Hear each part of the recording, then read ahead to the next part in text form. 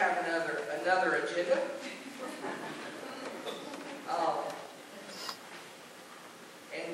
And the innocence of our young people. We are already, believe it or not, we are already in week 6 of Jonah. Not another fish story, the summer series, which means summer is over, halfway over. School will be starting back before too long. Someone had mentioned to me the other day that as you get older, time seems to go by faster.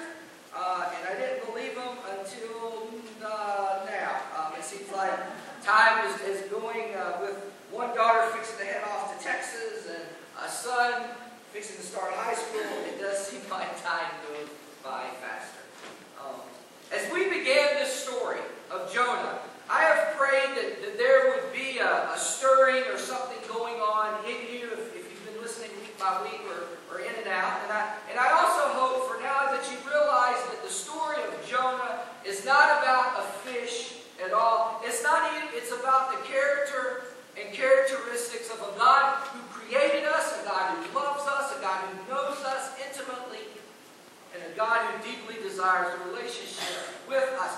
And I pray you understand that God will go beyond the limits of anything that we can imagine to have a relationship with us. And when we reflect on the story of Jonah, we realize it's not always easy to see all people the way God sees them. And it's easy to say it. I mean, it's easy to, well, it's not easy to put it in a children's sermon, but it's easy for us to say that we need to love everyone the way God loves everyone, to see everyone the way God sees everyone. And it sounds good in a sermon, but it's really hard to love those people the way God does. And for Jonah, those people were the people of Nineveh. But you know those people, and you know who those people are in your life as well. You see, the Ninevites in the story would rob and rape and murder every chance they got. And I cannot overstate that if there was anyone or any group of people on earth at that time justly deserved not to be loved or forgiven by God or anybody, it was the people of Nineveh. So today, we're going to do something a little bit different. While I am scatterbrained, you know, and sometimes I don't send in the wrong things, it is the exact same verse and scripture we read last week. It's not a mistake. Our scripture is the one, but I want to work backwards and read verse 10 and then kind of go back. Because last week we looked at it from a more personal viewpoint. And instead of preaching one long 40-minute sermon, I broke it up. And I want us today to look at the same scripture again, but corporately. Not individually, but corporately as a faith community. So we're going to start at the end of the scripture. We're going to work backwards to the beginning, if you will. So if you will turn to the 3rd chapter of Jonah, the book of Jonah, beginning with the 10th verse. When God saw what they did and how they returned and how they turned from their evil ways, God relented and did not bring on them the destruction he had threatened. Remember Jonah's 8-word sermon? Repent. And when God saw the extent of the people of Nineveh's repentance, he didn't destroy them. It actually says that God changed his mind. God changed his mind. So that arises the question in some of us, does God change? The answer would be simply no. God doesn't change. God's character doesn't change. God's essence, God's divinity, God's authority, God's power. Whatever characteristic you add to God, it does not change. And it doesn't change here either. It is consistent here as it is throughout all Scripture. But what you find here is God's reaction of the people changed. The people repented, so God relented. And God gives us many chances, holding off judgment as long as possible. And as we talked about last week, God gives us the greatest gift of all, and that is time. Time to change, time to respond, time to do something different, time for grace to flow, time for hearts to change. God gives us time when we navigate through our own sea of life, if you will. And especially God gives us time when we live in a society and a culture that wants it fast, and they want it now. And in the midst of the story, this question arises for me. I don't know if it does for you. But I wonder if as all this was going on, if Jonah felt loved. I mean, did Jonah feel loved? I mean, and the question arises this very second to me right now. Do you feel loved? And I mean, we hear about love all the time in music and in movies and relationships are all based on love. Do our young people know that they're loved? And the most famous Bible verse is God so what? Loved the world. That He gave the priceless, precious piece of Himself, the ultimate sacrifice any parent could give because He loves us.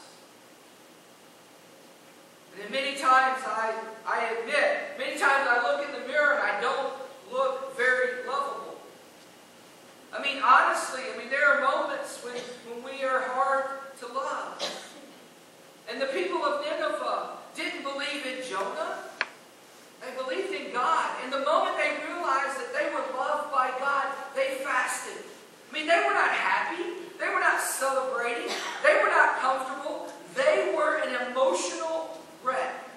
And this whole city not just a few people in this great city. At the time, everyone in the city. The most feared city at the time. And the king, the leader of this violent, feared city, the all-powerful, the greatest authoritarian anywhere, begins to take off his satin and his silk and puts on cloth, burlap that itches and cuts and puts ashes on his body. And we today don't get the significance here, but sackcloth and ashes were a visible sign of mourning, of being sorry, of being hurt, and a way to say to the world, look everyone, I am hurting here. I am suffering. It's a way that they showed everyone that they are mourning in a time of mourning. As if when we are hurt, we might not shower. If we are in mourning, we might not take care of our basic hygiene needs. It's the same thing. And in the midst of all this, we kind of forget sometimes. We forget that if you remember on day one when we started this, remember that they were a vicious city, that they crafted, if you will, fine-tuned the art of war. We forget that before all this happened, the Ninevites were in the midst of this great battle. And they didn't believe in God. And in the midst of this great battle, as they're winning, as they're defeating,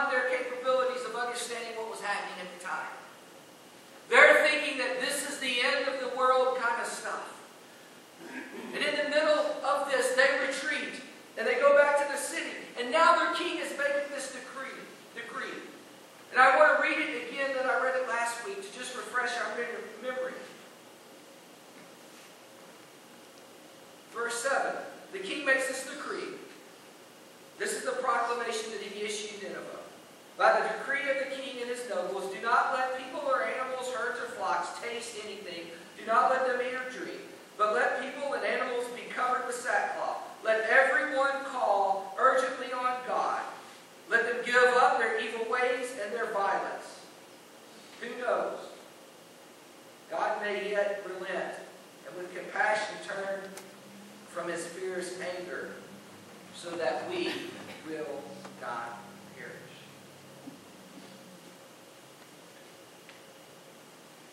Were the people of Nineveh motivated to change by fear? Fear of their king? Fear of a God who could hide the sun and the moon? You bet. You bet. And I think that even in our own life, fears can be a great motivator for change.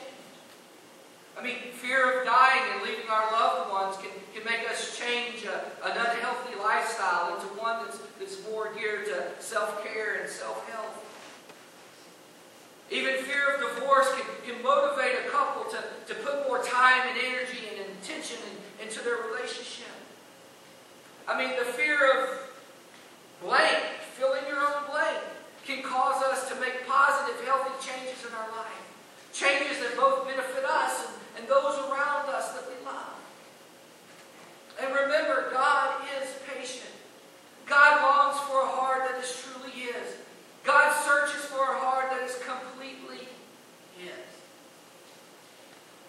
So in the reflection of God's love, and the question that Jonah had to wrestle with, and that each of us wrestle with is simple. Is your heart all God's? I mean, when it comes to this faith, when it comes to this Christianity following Jesus thing, is your heart all in? Or are you hanging on to some bitterness? I mean, some event that happened in a church years ago. Is there some event that happened to you, although it was not your own fault, where you were victimized, that you just can't allow God's grace to penetrate? Have you built up walls somewhere, somehow in your life that you just won't? I'll go here, but I'm not going there. I'll come up to that. But I won't cross it, God. I won't give you all of everything I have, my whole heart, my whole love. You see, God loved the city. God's grace was enough for the Ninevites. Which brings me to my last question. Do you love our city? I mean, do you love our city? Do we, as a community of believers in Jesus Christ, we as a faith community, do we love our city?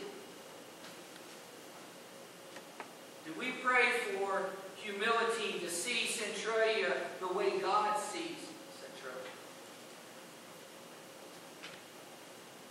You see, when we begin to pray, God, let me see this city not as I see it, but as you see it. When we begin to say that simple prayer, God, let me see this city. God, let me see this community, not as I see it, but as you see it. When we begin to do that, we will begin to see things differently. And I know what you're thinking. Some of you are sitting there and saying, look, preacher smarty pants, I have lived here all my life. You're still new, bucko. You've only been here 7 years. You don't know. You're right.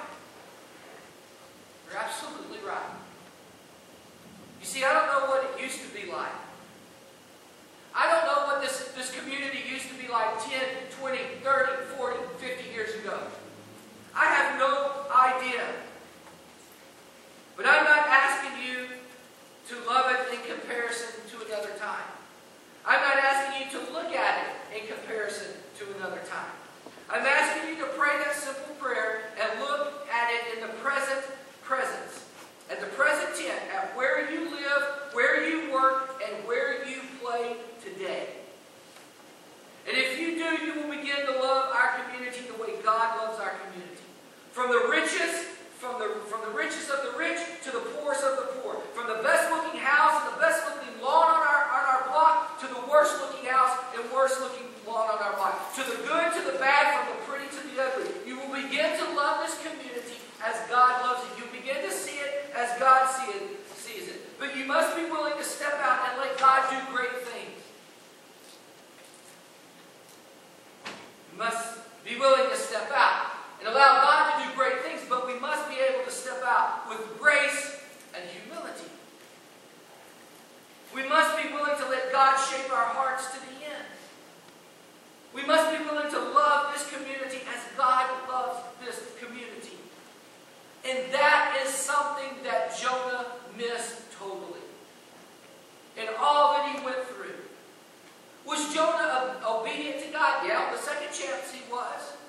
Was he obedient to his calling? Yeah, on the second chance he was obedient to his calling. But we will never know if Jonah was able to put aside his own hang-ups to love the people of Nineveh like God loved the people of Nineveh. We don't know if Jonah was able to look past the destruction, look past the pain, look past the suffering of these people that they had caused, and really open his heart up to them. We will never know.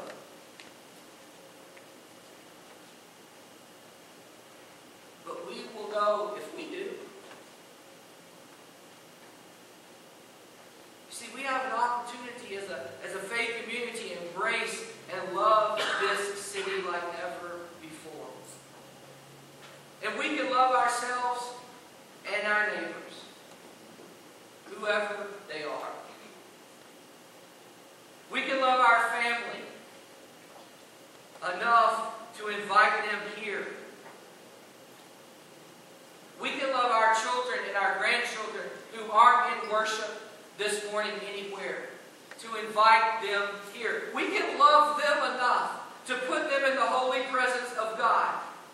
And we can let them get connected to the love of Jesus Christ. And prayerfully